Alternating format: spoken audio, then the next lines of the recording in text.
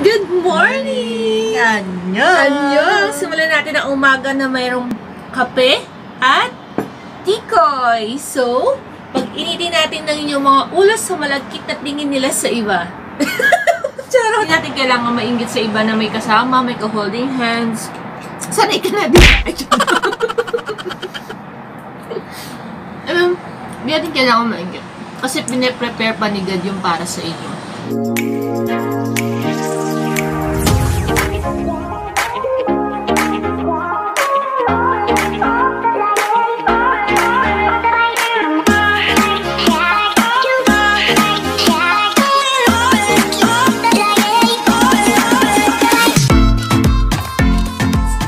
Morning exercise!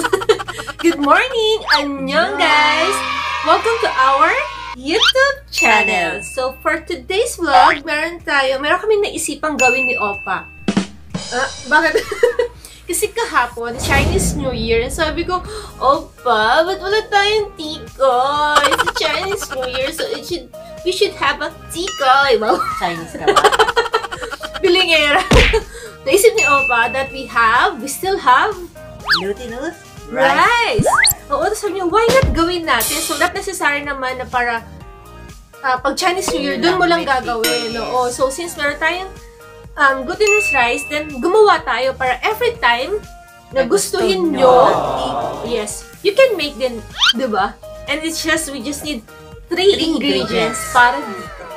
So, simulan na natin para makakain na tayo. No, tikoy. bukas ba din makakain yun eh? Pero, simulan na natin para maano na siya. Tawag dun? Mag-prepare. Yes, hindi. Parang, okay. Yun na yun. Start na natin ang paggawa ng tikoy! Okay, game. Una, lagyan natin yung ating glutinous flour. Boom! Umaaso-aso pa. Then, add na natin ang ating sugar. Sugar. Then, halo-halo lang. Yes. Diba? Dali lang. Tapos na to. Yan na yun. So, just make sure na it's properly incorporated. .com. Panyal. Then, Denise. Ihalo na natin yung ating tubig. The waterization. Ibuhos mo, baby. And, mix lang. So, ito talaga ang aking trabaho dito. Ang Tagadaldal. tagasalita. Sumisikat na ang araw. Si Haring Araw, andyan na. Ayan. So, dapat ganyan po ang consistency. Mix until smooth. Wow. Yun pala yun. Yung mo sinabi sa akin eh. Parang may script din ako. O sige. Ako ang iyong boses, ikaw ang aking kamay. Boom! Boom! Totally chorba eklabocheres na. Tapos, ito po yung ating gagamitin na molde. Lagyan lang po natin ng oil para hindi mag-stick. Yung ating sticker rice. Yes, those sticker rice. But if you have the round mold, better. mas maganda yon. Wala kami, so baonan ang gagamitin na rin. Improvise lang tayo, mga ateng. Then, let's pour our mixture. We will just divide it into 2. Yun. So, ito na po ang ating mixture. Next procedure is steam na po natin.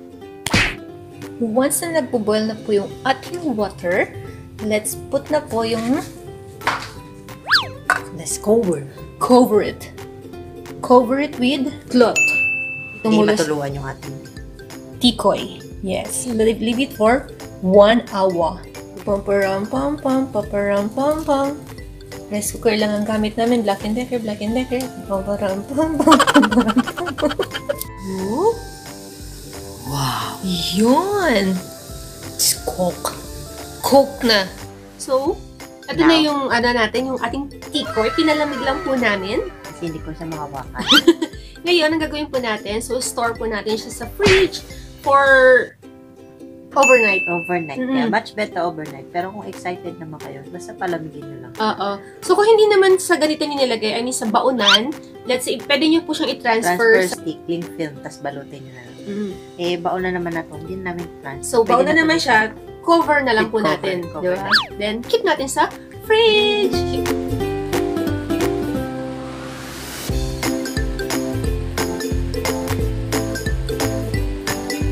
Yun. Buo ng ating tikoy. And, yes. And of course, we will just cut it into tikoy shape. Tikoy size. Yeah, tikoy size pala. So, ginawa namin, nilagyan namin ng oil. Yung ating knife.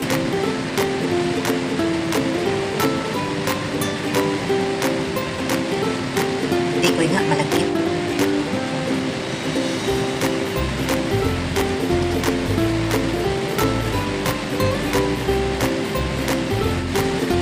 Yun. Ang ganda. Ayan o. Amazing. Then, we will be needing 1 egg. Batiin lang po natin. Tapos, ilagay lang natin sa ating egg yung ating tikoy and Fry it.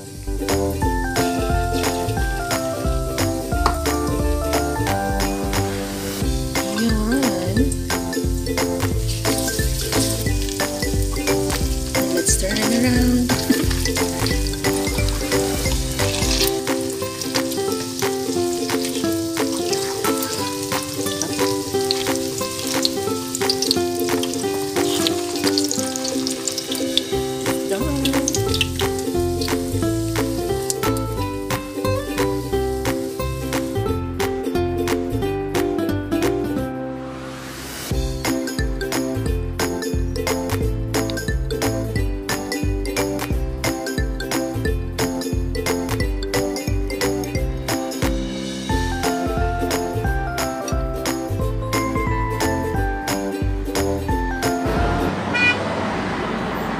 Good morning! Annyeong! Simulan natin ang umaga na mayroong kape at tikoy. So, pag-initin natin ng inyong mga ulos sa malagkit at tingin nila sa iba.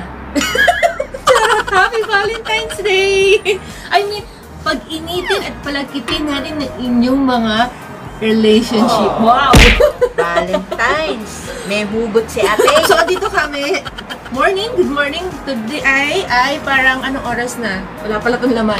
Parang 8 a.m. in the morning and look at the fog. Wala kayong makita. Yung, actually, iniintay mo na lang na baka may lumabas na, no? Na alien. So, ito na po yung tikoy na niluto natin. I mean, Piniprayer. Ano? Piniprayer. Yun, tama, pinipair natin kahapon.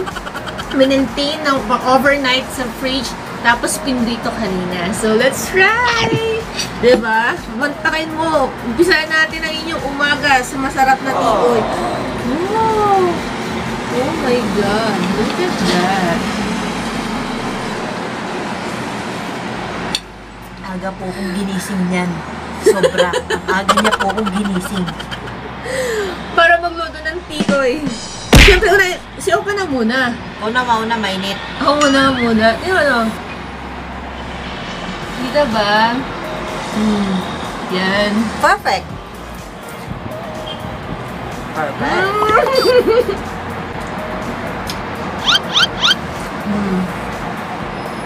Craving satisfied? Happy? Happy? Sabi nga ni Kim Cho, ano, happy?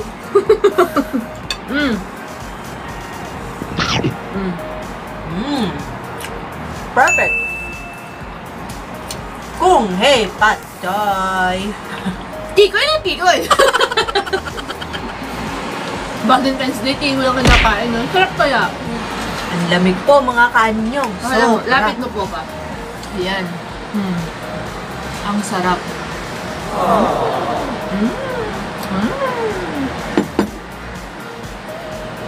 Ang sarap talaga. With coffee. Kape. Ang ating dambuhalang kape. Ano ba? So, how you will celebrate your Valentine's Day today, guys? Not necessarily naman na kailangan ng magarbo as long as magkasama kayo, di ba? Or sa mga LDR naman, di ba? Huwag kayong malungkot. In time, syempre, magkakasama kayo. Sometimes, you just have to sacrifice for each other's sake. Tama o pa? Yes. Tapos sa mga single, huwag naman kayo ma-pressure. Coming soon.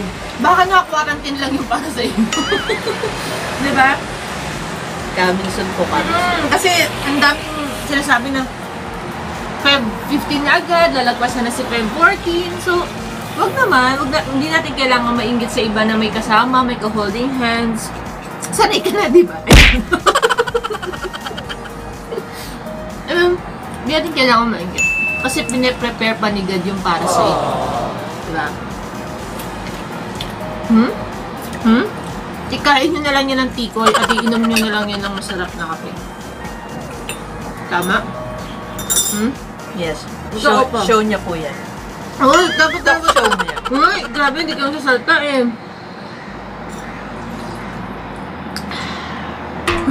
Makita lang katang kumakain. Hindi mo, ayun mo. So, hindi po namin niluto lahat. Ito yung isang container pa lang. So, may first batch at may second batch. So, pwede pa yun hanggang next kong Choy. Perfect yung pagkakaluto. Even the sweetness, perfect. So, ito guys, magkakain na tayo. I-enjoy at isi-savor namin ang moment. With the fog. With the fog. And, enjoy also this day. Pag maging bitter, Yeah. maging happy lang. Siya. Sa mga magde-date dyan, mag-ingat po kayo sa labas. For sure, ang daming tao ngayon. Wear your mask. Okay? Safety precautions, please. Wow! Keep safe, guys! Enjoy the day! Hanggang dito na lang. See you on our next vlog. And if you're new to our channel, don't forget to subscribe and click the tiny bell button so you get notified every time we have new release video. So don't forget that you're delicious! Saranghe! Puso, puso, puso. Happy Valentine's Happy Day! Valentine's!